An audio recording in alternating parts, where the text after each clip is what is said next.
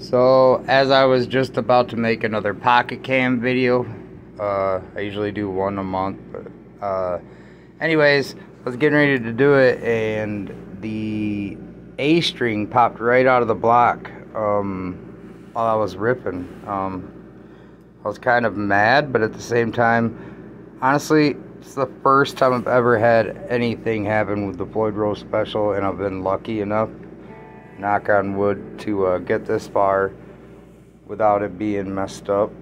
But I mean, it's always been kind of on the level. I only had to make a few adjustments here and there. That's a closer look at it, but it slipped out of the block, and I had to tighten the block. I guess when I changed the strings last, I didn't have a good connection on that string when I cut it. Like, it had a little bit of extra frail hanging or something, and it just slowly stretched until it, man, it's so hard for it to focus with the finish I got on this. It's a glossy, I just put lemon oil on it, and it, because it's a neck through guitar, I'm always taking good care of it. Besides writing Mad Hatter and my signature on the back, and I took those stickers off. But the action on this thing is amazing. The neck is super thin. I mean, the inlays are beautiful. I'll just show you the guitar itself. Even after having some problems, I just hurried up. There's a tuner built into the Blacktruck, and I tuned it up real quick. But I mean, here's how it is, clean and stuff.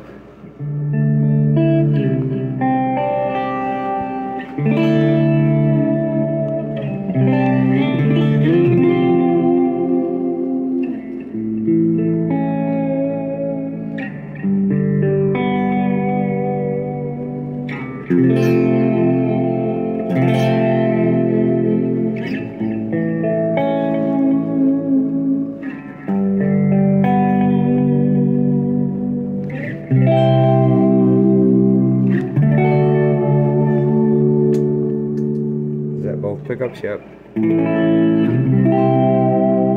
This one is.